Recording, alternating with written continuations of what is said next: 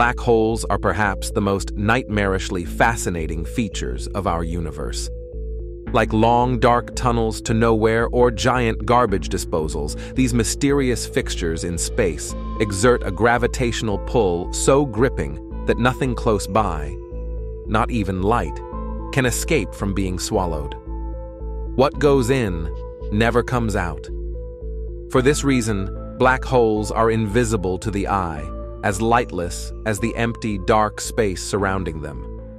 Scientists know they exist not because they can see an actual hole, but because a black hole's tremendous gravitational clench affects the orbits of nearby stars and gas.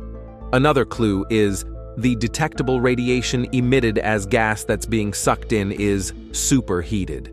In fact, these strong X-ray emissions led to the discovery of the first black hole, Cygnus X1, in the constellation Cygnus in 1964. If all this sounds like science fiction, watch on. It's only the tip of the cosmic iceberg. As scientists are discovering, black holes are even stranger than science fiction. Believe it or not, some scientists and researchers believe that our entire universe is within a black hole. Tales say if we were to somehow breach the event horizon of a black hole and survive the journey into its interior, we could access new and unimaginable realities, dimensions, and truths beyond the ken of our myopic ape senses. We might even come across Matthew McConaughey in a 4D library from 2014's Interstellar. It sounds fanciful, even ridiculous. But in some ways, it's not only plausible, but solves a lot of problems with physics. So what if we, and our entire universe, are inside a black hole? What if the edge of the cosmos that we can never reach is actually the event horizon of a black hole we could never breach? Join us as we dig into details of the latest theory that the Big Bang could be wrong, and we might have been living inside a black hole all this time.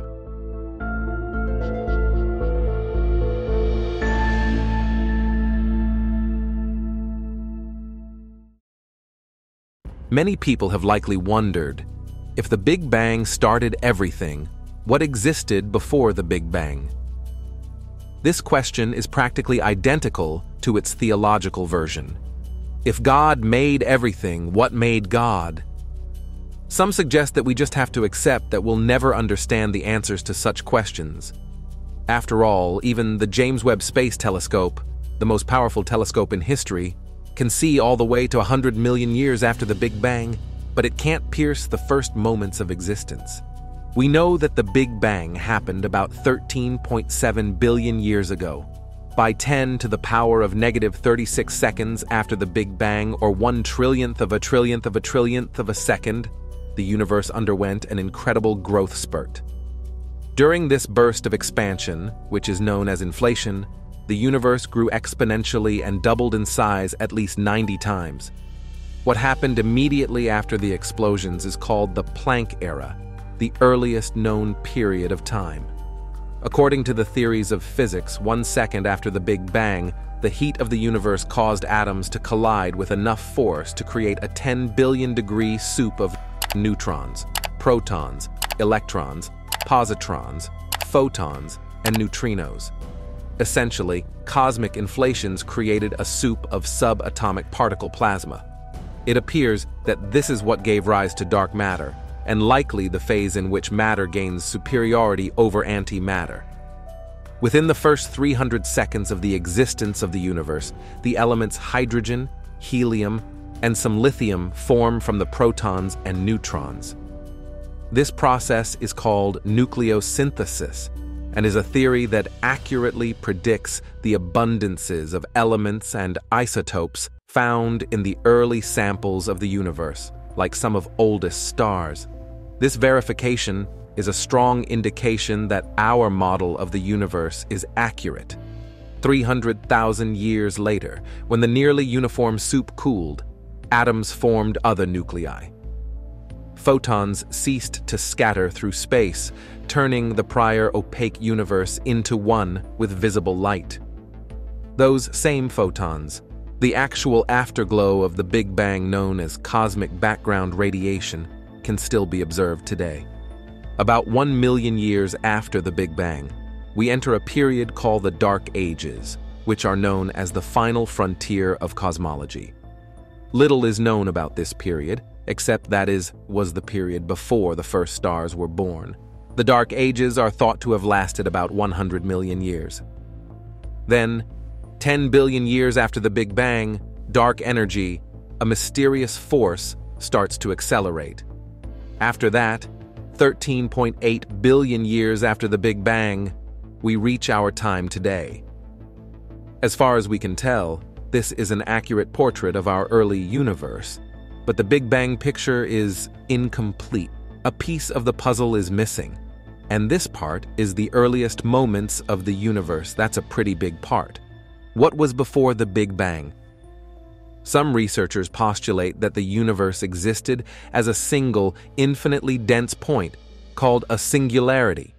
That singularity ruptured and hasn't stopped expanding since. This is basically the opposite of a black hole. A black hole is also an infinitely dense point in space-time. Rather than spew everything out, though, it draws everything in. Could there be a connection there?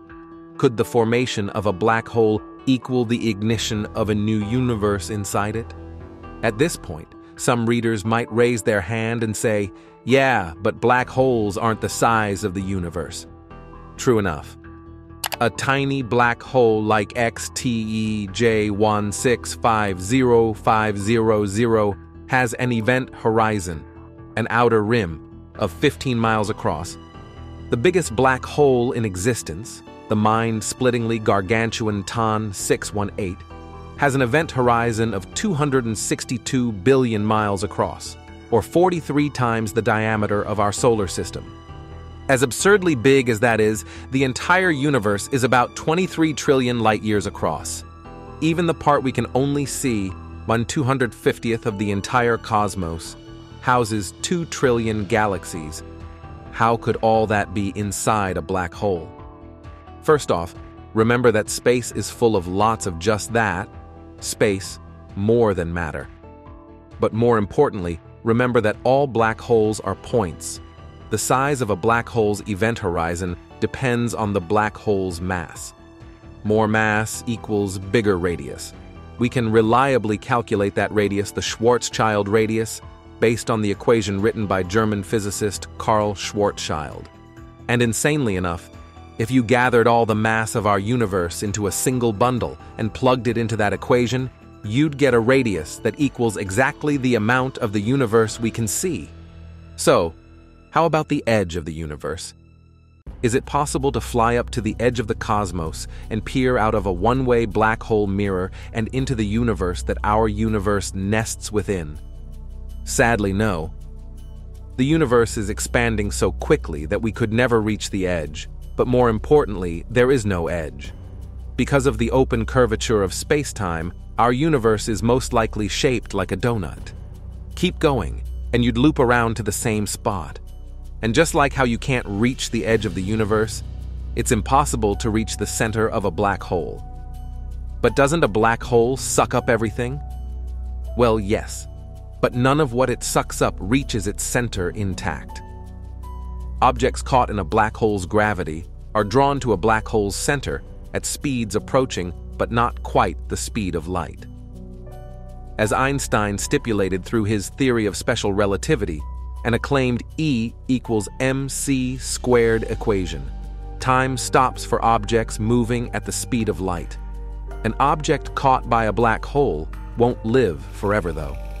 Via a process dubbed spaghettification, objects within a black hole's accretion disk, the distorted space-time shape surrounding its singularity, are molecularly shredded while stuck at near zero time. So, if our universe exists within a black hole that exists within another universe, does that mean that reality is composed of a nested set of universes containing black holes, etc.? As wild as that sounds, yes. If it's true that each black hole contains its own distinct universe, then the true shape of the multiverse is something like a tree that keeps splintering into branches that split into further branches. Quotes physicist Nikodem Poplawski of the University of New Haven, each black hole represents a one-way door. A trip into a black hole would be a one-way trip that would rock the fundaments of human knowledge, but none of that knowledge could ever be communicated to anyone else. If this is true, then we still run across our original "what caused the first universe" question, or "what made God?" There are no answers for this. That being said, the black hole universe theory does help us solve a couple of other issues with physics. Namely, it might help explain dark energy. Dark energy is the unknown property that's fueling the expansion of the universe. No one knows what it really is, or why the universe not only continues to expand, but expands at an accelerated rate. So what if dark energy is caused by matter from outside of our black hole universe getting drawn into the black hole? The matter from outside becomes energy inside and fuels our expansion. This also might help explain the early, rapid inflation of the universe following the Big Bang. However, it's worth note that even though the black hole universe theory answers some questions, it raises others. Theory doesn't explain why our universe's initial inflation slowed down. We also don't know how matter from the outside becomes energy inside. Plus, we already mentioned the "what caused the initial universe" problem.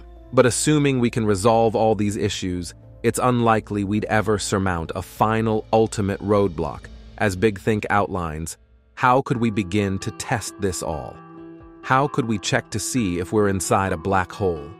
We can't approach the universe's edge because there isn't one. If objects entering our universe are spaghettified along the way, we can't exactly chat with an explorer on a one-way trip from our parent universe. Ultimately, we've got two lines of inquiry to investigate: cosmic microwave background radiation and Hawking radiation. The cosmic microwave background is a palette of evenly distributed, extremely cool cosmic energy left over from the Big Bang. Scientists like Roger Penrose have pointed to cosmic microwave background to say that it contains evidence of a universe that existed before the Big Bang, but he hasn't produced a lot of hard evidence. Hawking radiation is energy lost by black holes over a long period of time.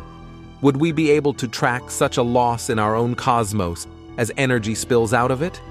If not, we might have to accept that not every direct question can find a direct answer. The trail can simply grow cold or disappear.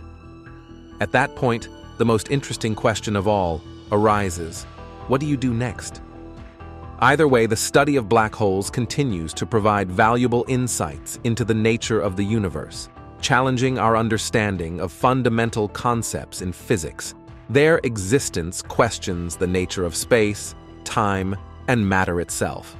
Future observations, such as detecting gravitational waves from colliding black holes, promise to further unravel the mysteries of these enigmatic cosmic entities. As we continue to probe the depths of the universe, black holes stand as testaments to the complexity and majesty of the cosmos. They embody the eternal quest for knowledge and the human spirit's insatiable curiosity. In other words, black holes are like the ultimate A-listers of the universe, and scientists are the paparazzi trying to snap a picture of them. But it's no easy task. There are many obstacles they face in understanding these elusive celebs, including limited observations. Black holes are notorious for keeping a low profile, emitting no light or radiation. Scientists need to use indirect methods, like observing the behavior of nearby stars and gas, to figure out if a black hole is lurking in the shadows. Difficulty in detection. Even with indirect observations, finding black holes is like a game of "Where's Waldo" in space. They can be tiny, distant, and hard to spot among the stars. Plus, the tools used to locate them need to be super sharp: theoretical models and simulations. Scientists also turn to their imagination to study black holes, using complicated models and simulations to figure out how they work. But these models require a ton of computing power and are always a work in progress. Despite these challenges, scientists are not giving up on their pursuit of the ultimate cosmic superstar. With the help of advanced technologies and global collaborations, we are making significant progress in understanding these enigmatic entities. As we gather more information and observations, we'll unlock even more secrets about the universe's most mysterious objects. In the meantime, let's take a quick look at some of the most astounding characteristics and theoretical possibilities regarding these cosmic oddities. Black holes might have hair. In the 1960s, physicist John Wheeler suggested that black holes have no hair, meaning that each particular cosmic object could only be distinguished from its brethren by its spin, angular momentum, and mass.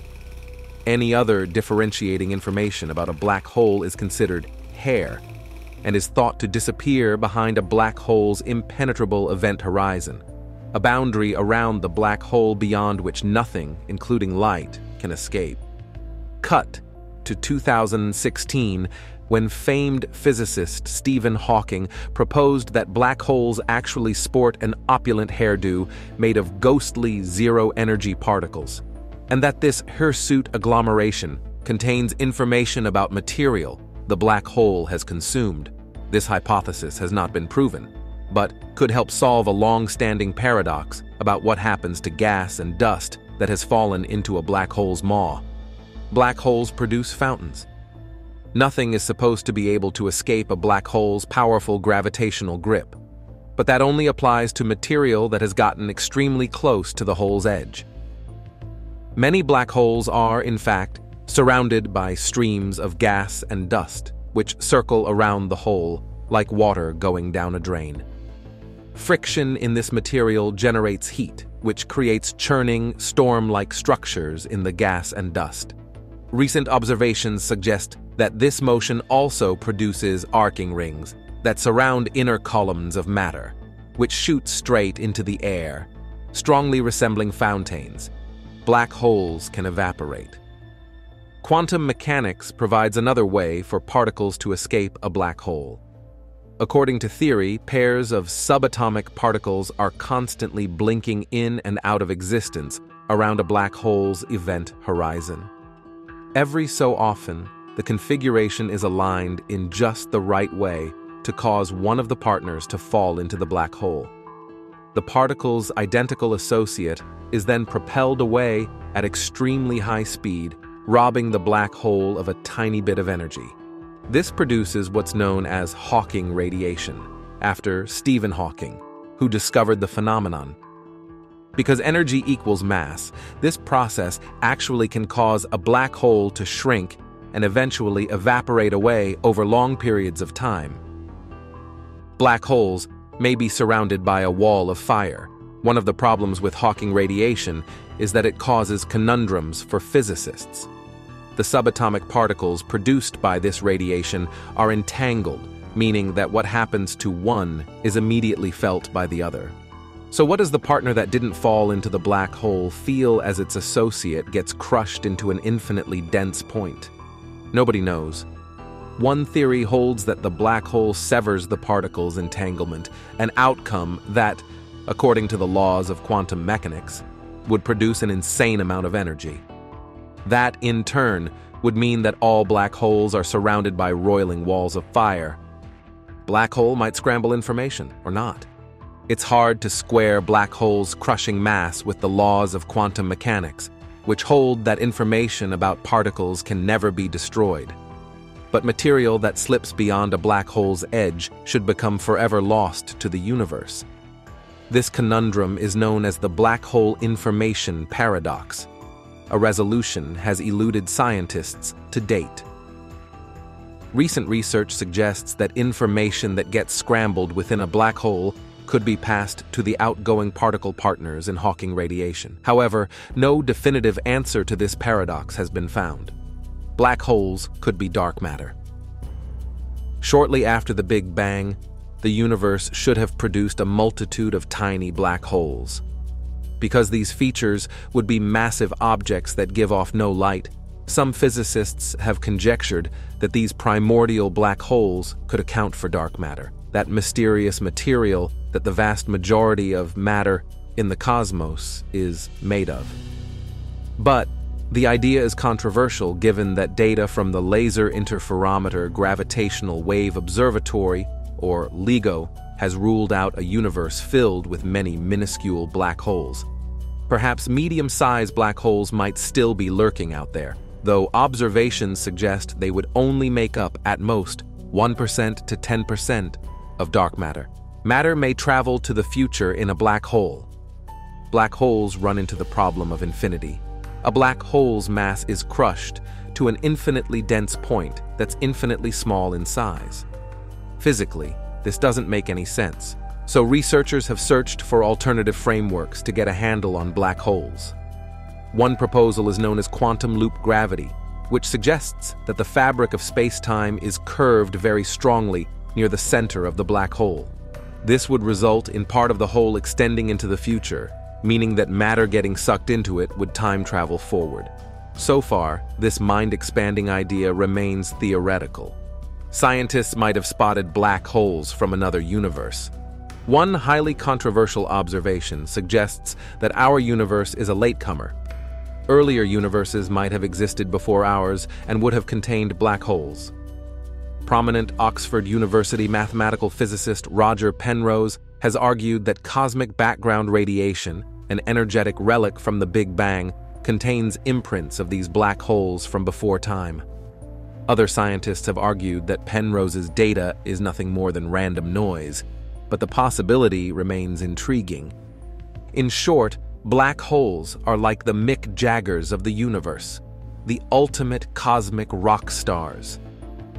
For centuries, scientists and the public alike have been captivated by these mysterious entities with their mind-bending, gravity-defying powers that continue to leave us in awe. But note that black holes are more than just celestial curiosities. They're the key to unlocking some of the universe's greatest mysteries. As we continue to develop new technologies and gather more observations, the future of black hole research is looking brighter than ever. Indeed, one of the supreme instruments is the James Webb Space Telescope. At the limits of today's observations, we've spotted black holes that are as massive as about 1 billion solar masses, a whopping 13.2 billion years ago, when the universe was merely the 5% of its present age. How did those early black holes get so massive so fast? It's not impossible, but it certainly is a challenge for our current theories to explain what we see. We would need, for example, a seed black hole of about 10,000 solar masses to form just 100 million years after the Big Bang, and it would then need to grow at the maximum rate that's physically allowed for the entire time just to get there.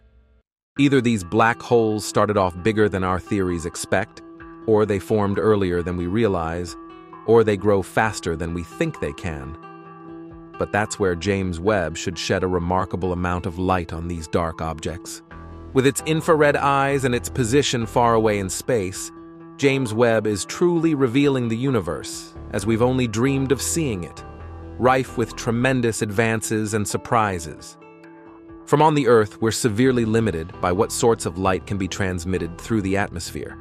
We can see optical light very well, but only small fractions of the ultraviolet and near-infrared portions of the spectrum.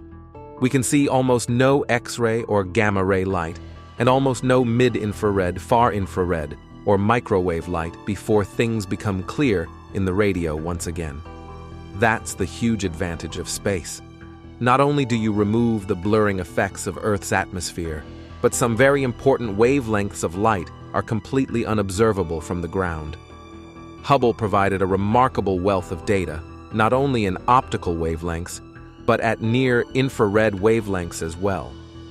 The reason Hubble looks like a tin can from up close is because we want it to be cold, to reflect as much of the light and heat that encounters it as possible.